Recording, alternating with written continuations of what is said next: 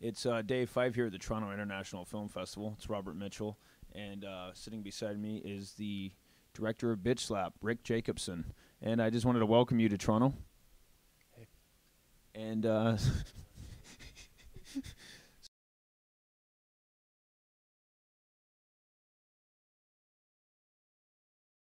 what was the genesis of how you wanted to become a filmmaker? I don't know what the genesis was. It was just I'm one of those kids that grew up making films. I started making films when I was in 5th grade, and I started in animation. And I think it was kind of more stemming from the fascination of monster movies. I love monster movies, Godzilla movies. And so I started just doing stop motion animation with clay and little action figures and stuff. And then that just kind of spawned into then getting my friends and doing zombie movies, and then kind of doing more serious films, short films, and it just kind of kept growing.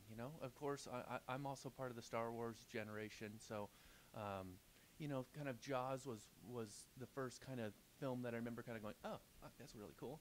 And then Star Wars, of course, was the big kind of hammer that really made me go, I gotta make films. And then as I kept kind of getting older, I kind of became a fan of works like Hitchcock and Sergio Leone and stuff. And it just kind of, it was always all I ever wanted to do. Um, and I'm just kind of one of the lucky ones that kind of fluked my way into it, and now I'm able to kind of make a living out of it. So, as you say, you fluked your way into it. Does that mean, did you go to film school, or did you take a different route? No, I went to film school. I went to Cal Arts, but my second year at Cal Arts, I met a guy who was working in the film industry, and he got me working on just a little low budget feature doing Grip Electric, and I worked on it for free, but um, it was a fantastic. It was a great learning experience, and I actually kind of found myself learning more while on the set, because after I did that one, then I did another one, and I did another one. I was actually ending up working on films more than I was going to school, and learning a hell of a lot more. Um, so after kind of like my second year at Cal Arts, I essentially just kind of bailed out, and then just started working in the film business. And then from there, it was just all about getting those contacts and making those contacts, and all the time while doing that, earning a little bit of paycheck, making contacts, but also I kept making my own short films on the side. And then so eventually I made a little 10-minute kung fu spoof movie that I shot in a day and cut in a weekend, and kind of thought it was funny, and went down and showed it to the crew I was working with at the time. And that was, at the time, it was a Roger Corman production, and showed it to the crew. They loved it. Loved it so much that some of the producers kind of heard about it. They said, hey, I heard you did this thing, love to see it. They saw it. That eventually kind of led to Roger Corman, who then gave me a job directing Second Unit, and then off of directing Second Unit, I got my own feature. So that was what I mean by kind of fluking my way in. It was just kind of stars and planets kind of aligned, and then everything worked out for me. Yeah, because that's what we were talking last night. Is Roger Corman? You credited him with giving you start in the business. Is that how you met him then? Well, I mean, I at the time I had already done, I don't know, maybe like 10 features for him, but as a crew member, and I had met him casually, but not one-on-one as a director. Um, and it was really kind of a combination of Roger Corman and Don Wilson, who was an actor, a big martial arts actor, especially at that time. It was his film that I was crewing on. And Don, because it was a martial arts film, Don actually was the first one to really kind of see it and go, wow, this guy's great. Because after seeing that, Don wrote me into his contract for a film he had coming up following, I think it was called Ring of Fire, to direct all of his action scenes. So that was kind of my first thing, and then kind of at the same time the Roger thing was going on. So, yeah, that was my first time that I got to actually kind of go into Roger and have the famous Roger Corman speech, which every first time director he'll sit down and give his words of wisdom to, and he has some pretty some good little nuggets of wisdom. Well, yeah, you were telling me that one last night. If you want to tell that one again about the sound. I'll tell that one. He Roger said, again, the whole just little tricks of how to keep the production moving, and one of the ones he says is, when you're shooting a take, or when you shoot a take, do not bother to ask the sound man if the sound is okay. Just call cut and move on. And I kind of looked at him kind of questioningly, and he says, and I was like, why, Roger? He says, because if you ask the sound man after every take if the sound was okay, and you shoot 30, 40 setups a day, you're essentially going to lose about an hour on the day just asking the sound man if it's okay. If the sound's not okay, he'll let you know. And you kind of just sit there and you go, makes sense. And I've never done it. I've never done it. That's probably one of the main ones from Roger that has always kind of just stuck with me. Never asked the sound guy. So you've done that, and then eventually you mount Bitch Slap. How did that come together? You co-wrote it? Co-wrote it, co-produced it with a buddy of mine, Eric Grunderman, who we met on Xena and Hercules about 12 years ago. Bitch Slap was just is a film founded on just the desire to do my own thing. At the time, I'd had a lot of films just kind of in the wrong producer's hands, and films that were driven into the ground, and it was kind of just out of that kind of frustration that I was like, oh fuck, I just got to do my own thing. And just kind of sat and drew up this little kind of checklist of things, needed a film that's easy to sell. Easy to sell is beautiful women, action, blood, fast cars, lots of visual eye candy. So it was kind of just coming up with an idea to fill in all those checks. And I was kind of in the middle of working on that, kind of doing the treatment and stuff. And then I had dinner with Eric one night, and just by chance, he had kind of hit the same kind of frustration level with the industry. And he was like, fuck, I just need to do my own thing. And I pitched him what I was doing with the Slap, and he really liked the idea. And from that point on, we collaborated on it together. And here we are, sitting here in Toronto. Yeah, so when you got that call, how amazing was that? What's that?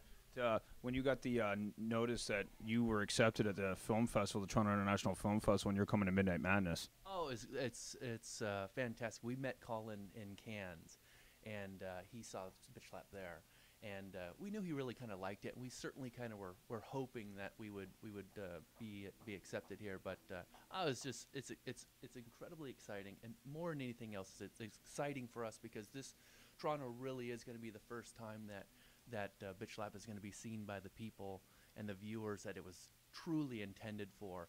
Cannes was great, but it was still very industry based, and the crowd at Midnight Madness is just its wheelhouse. It's its wheelhouse crowd. So I'm just excited to sit in the audience and watch it with them, and hopefully, if we've done everything right, get the reactions that we're looking for. Going on talking about Bitch Slap a little bit more. First of all, I have to congratulate you. You've put together an insanely great-looking cast of women, and I was wondering about the dynamics of assembling all these women. And I think you were telling me you really lucked out. There was not a lot of egos on set. Everybody came on board, and everybody was there for the project. Yeah, it really was. Anytime you cast three female leads, well, any leads, but especially kind of three female leads, and it's all about who's making them all look gorgeous and beautiful. It can be a bit of a tinderbox because well, I'm the star, no, I'm the star, and I've had that in the past before with projects. So we always kind of knew going into this it was going to be like, well, the potential's there, but hopefully it won't happen. And it's just simply by fluke that we ended up with three girls who all get along wonderfully. They all work together wonderfully, and they all play off each other wonderfully. And that's just luck of the draw, and you can't plan for that. You just hope for it. You try and kind of create characters and an atmosphere that is supporting of them, and it worked. We got very lucky. Just to backpedal a little bit, I was looking at your resume, and you did a lot of television, particularly Baywatch and Xena, and that come to mind. I was wondering, directing all those episodes of television, how did that translate into directing a feature? Did you? Well, I actually started in features. I started in features, then I got kind of just derailed, if you will, into television. and I ended up just doing television. Television's great because it's kind of in and out. You know, for the most part, an episode is maybe a month of work. You go in, you prep for a couple weeks, you shoot for a couple weeks, you get maybe 4 or 5, depending on the show, days of editing, and you're done. Good paycheck, residuals, so that's great. But television, especially for a director, at least for me, it's a bore.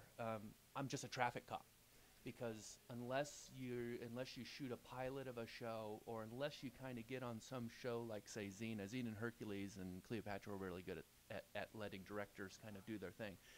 But unless you get a kind of a fluke show like that, the show's established, the look of the show's established, the characters are established.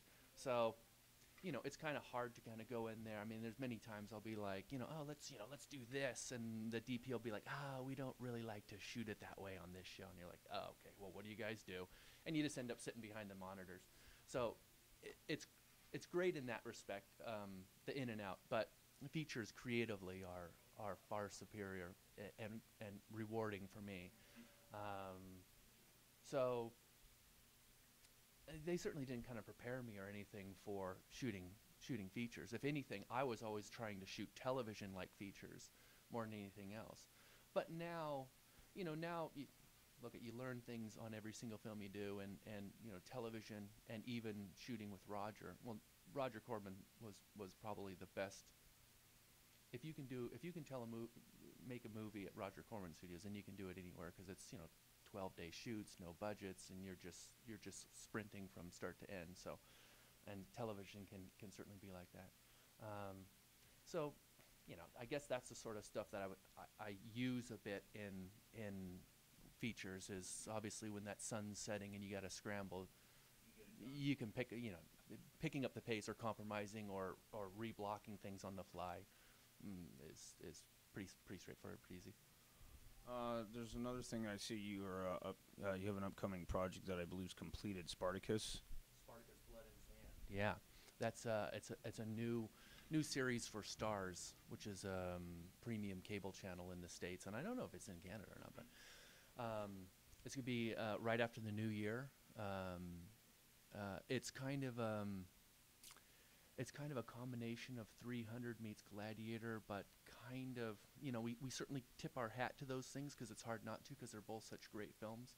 But at the same time, we're kind of created our own thing, hopefully. And so certainly fans of those movies should love Spartacus. It's got the sex, it's got the violence, great characters, great story. It certainly follows the legend of the Spartacus story, but at the same time, takes some film and television liberties. But Sam Raimi, Rob Tappert are executive producers on it again, shooting down in New Zealand. Amazing cast. I even got to work with Erin Cummings again, who was Hell in Bitch Slap, and she plays Sura in Spartacus, Blood and Sand. So that was good fun to work with her on it. But yeah, I think it's going to be a real exciting show, and I know it went over really well at this year's Comic-Con, and I think people really kind of dig it, because there's nothing really like it on television now. Back a few years ago, there was the Xenas and the Hercs, and I know there's a couple other kind of sword and sandals type stuff, but I think the kind of visual style of this, and just the characters and the actors, I think people really kind of enjoy it. Touching on that sword and sandals thing, and obviously you love martial arts and action, could I just ask who are some of your influences? In particular, maybe Bitch Slap, or just what kind of got you started? What, with filmmaking in general? Mm-hmm. Like I said, I'm really kind of I'm the Star Wars generation, so my career was certainly inspired by and kind of defined by the Steven Spielbergs and the George Lucas and the Ridley Scotts and the James Cameron, and I was a huge John Carpenter fan. Still am a huge John Carpenter fan. And then, like I said, as I kind of learned more about film, I've been heavily influenced by Alfred Hitchcock and Sergio Leone, and so I mean, those are the guys. Contemporary filmmakers, there's a lot of amazing directors out there now, but sadly, I don't get a lot of time to see films anymore. which is just horrible. In fact, I just flying over here, I finally saw like Star Trek for the first time, and it was fantastic. It was well done, but unfortunately, I had to see it on a screen about this big and turbulence and shitty sound. So I'm looking forward to seeing it on a better thing. But yeah, so I mean, it's those. I'm a bit old school in the sense of filmmaking, and I kind of when approaching Bitch Slap, it was there's a number of reasons, but Bitch Slap is shot pretty traditionally. It's kind of just old school filmmaking. We shot out in the desert, so again, I was kind of being inspired by the spaghetti westerns and shot 2, 3, 5, and kind of composed things certain ways. But I'm not really a fan of just the camera randomly roving around for no reason. I find it more distracting than anything else. And I also, I'm not a big fan on the look at what I can do with the camera sort of thing. And more than anything else is we didn't have the budget or the time on this film to be doing that stuff. I didn't have a hothead crane. And we just had a kind of it was basically just guerrilla filmmaking. I shot the thing with the red camera on my shoulder.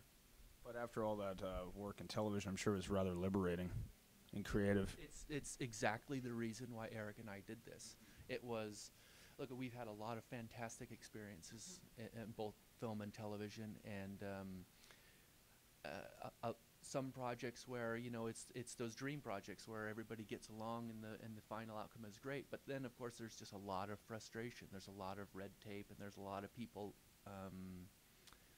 that are in power positions that shouldn't be in power positions. So there's just a lot of frustrations, and Bitch Slap was really kind of the final thing of Eric and I looking at each other going, let's just do our own thing and make the film that we want to make and not have to answer to anybody else, and we either sink or swim, and it all kind of falls on us. So yeah, no, it's Bitch Slap has certainly been one of the most rewarding film making experiences I've had on every level.